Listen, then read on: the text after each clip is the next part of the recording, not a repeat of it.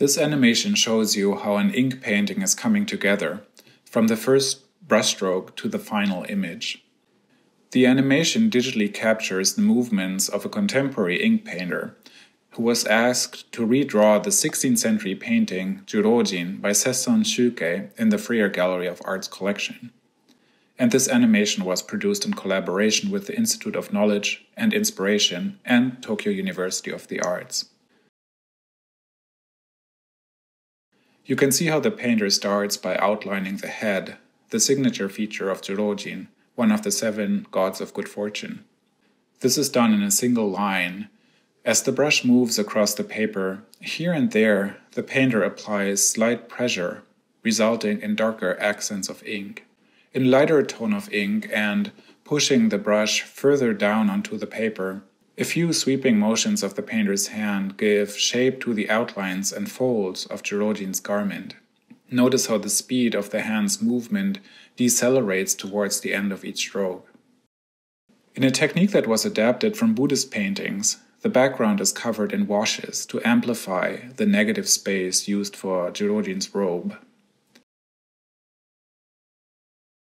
The stubby nose, weary eyes, frowning mouth, and furrows on the forehead follow, before the painter dips the brush in darker ink and retraces some of the lighter outlines.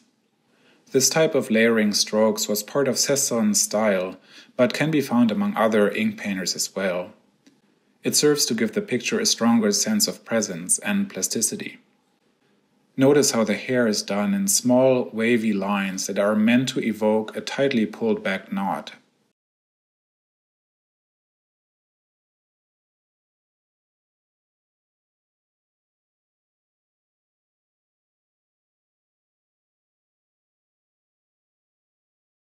Washes in a hue that is darker than the background complete Jurojin's skin tone, further intensifying the whiteness of the robe.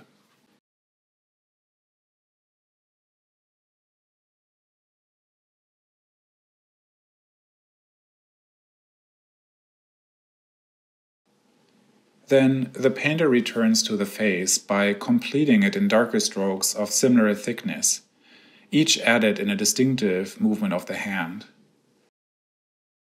Finally, darker accents are added to the face and sweeping strokes of black ink round up the outlines of the robe.